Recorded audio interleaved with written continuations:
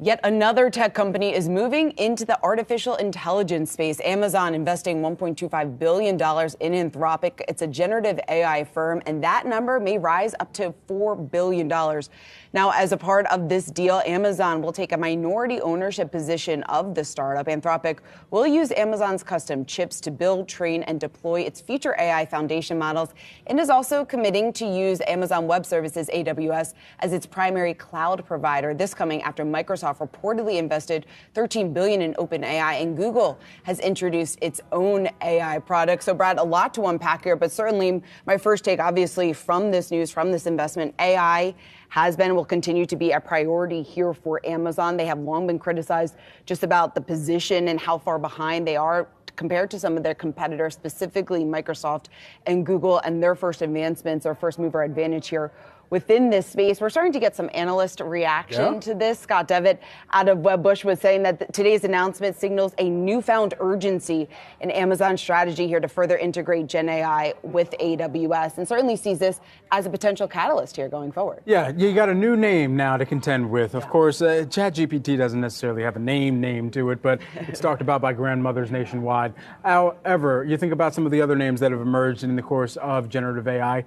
It has been ErnieBot. It's been Bard. It's been all of these kind of, come up with them as you please and see if it sticks. But Claude is the new name that people are going to have to get used to with Anthropic. And this was really announced as one that was really based more on trust here. And the way that they had tried to position it, at least Anthropic, as an AI rival to ChatGPT, Claude, capable of analyzing more words in less than a minute, or at least 75,000 words in less than 60 seconds here. And so really the speed to which that Claude and this rival here that Amazon is now invested in is being looked at as a true contender. And now for Amazon being able to have a use case where it can show where a generative AI system like this can be such a beneficiary because of what Amazon already had in place.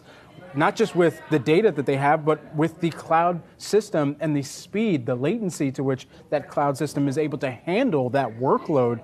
That's going to be significant here. You're seeing shares at least pre-market right now for Amazon. I believe we were watching them just a moment ago just to see exactly how they are moving. They're higher by about 0.5%, but all this, of course, coming off of even more focus that Microsoft is getting here this morning, too. There was an upgrade that Microsoft got on their own artificial intelligence and generative AI plays as well here. So I think that all continuing to round out how the generative AI, at least hype phase may be behind us, but for some of the analysts that are looking across the opportunity for them to be able to monetize this and it to flow through to their financial performance, it still is some of the Magnificent Seven that are the major beneficiaries of that. And why? Because they have the most cash to really continue to invest in this right now. Yeah, certainly. And it's really, like you said, the AI rally, the hype may not be there anymore because it's turned into more of a show me story. But going back to what you just briefly mentioned there with the Guggenheim note out on Microsoft, they upgraded the stock here to neutral from sell,